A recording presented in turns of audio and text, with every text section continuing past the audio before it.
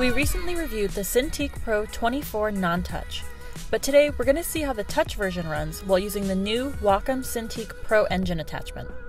The engine is an optional accessory for the 24-inch and 32-inch Cintiq Pros that converts it from a display tablet into a fully functional Windows PC.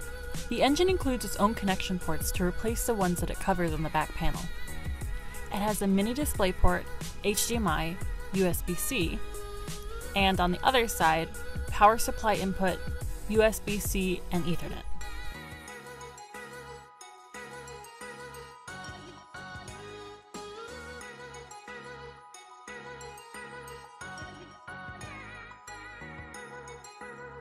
The engine slides right into the back of the tablet, eliminating the cable clutter of using multiple displays, Cintiqs, and a computer.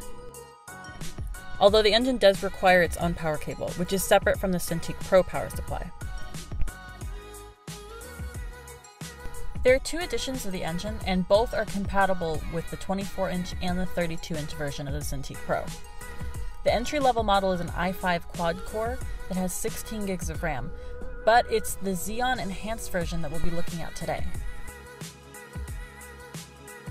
Using Unengine's benchmark software, we were able to run a couple of tests on the GPU, and the results were impressive. Running at the highest setting at 4K, we got an impressive frame rate and a high polygon count rendering this beautiful cutscene in Unengine's superposition software. These results show just how powerful the engine can be.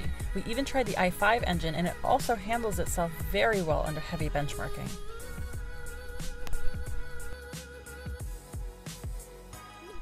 This is especially important in a machine that needs to run high-intensity programs like Photoshop, ZBrush, and other hardware-taxing 3D programs.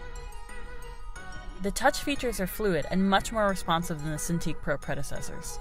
In addition, this feature can be expensive to some, but considering the amount of time saved, it can also be an invaluable toolset.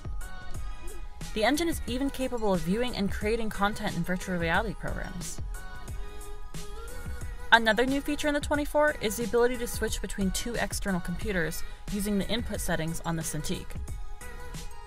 Overall, the 24 alone is Wacom's most advanced drawing tablet yet, but paired with the engine, it becomes an even better tool to create whatever you can imagine. Thanks for watching the video. Feel free to comment, like, or subscribe, and check us out on Instagram.